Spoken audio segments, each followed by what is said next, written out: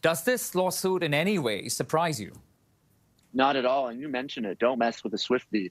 As soon as they had problems getting tickets to her tour, Congress started holding hearings.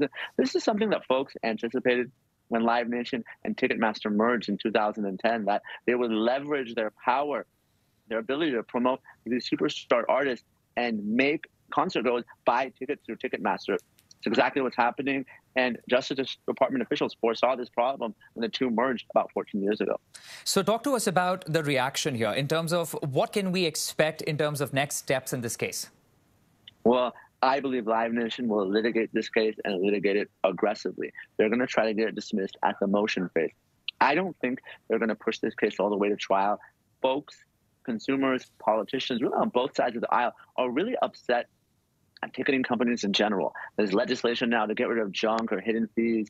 There's problems with scalping. And like we talked about with Taylor Swift, even getting access to these tickets, it's just a big problem and consumers are fed up. So I think rather than risk going to trial and maybe being hit with a judgment, if they lose at that motion phase, we may see a situation where Live Nation sells off or spins off Ticketmaster, and they agree to not enter into these long-term or exclusive deals. You know, we've heard, of course, many a time saying that this company, Live Nation, is actually controlling about 60% of concert promotions at major venues and about 80% of ticketing operations through Ticketmaster. That figure is something that Live Nation is disputing at the moment. But if this were to split now, as we're discussing, tell us about the impact of this will have on fans who find tickets extremely expensive and the impact on musicians who say that many a times they are cash-strapped.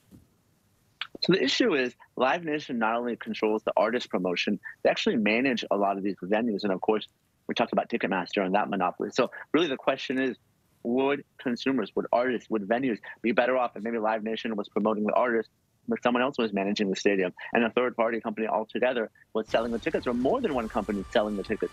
Would that result in better customer service and consumer pricing, as opposed to one company really bundling it all together? It's really these tie-ins that are a problem. And we're seeing it more and more with these big companies, whether it's Google or Meta or Amazon.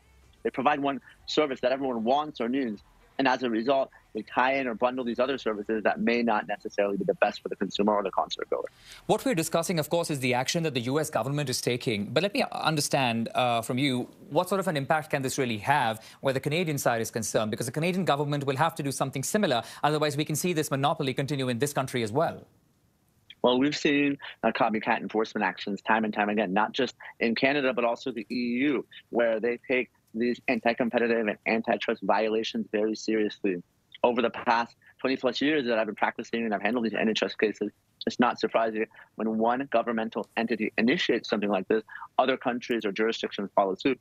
And it's pretty telling that here in the United States, this lawsuit wasn't just filed by the Attorney General. We're talking about 30 states, including the District of Columbia, that joined in those Attorney Generals. So this is something that's really a problem across the board, regardless of your political ideology.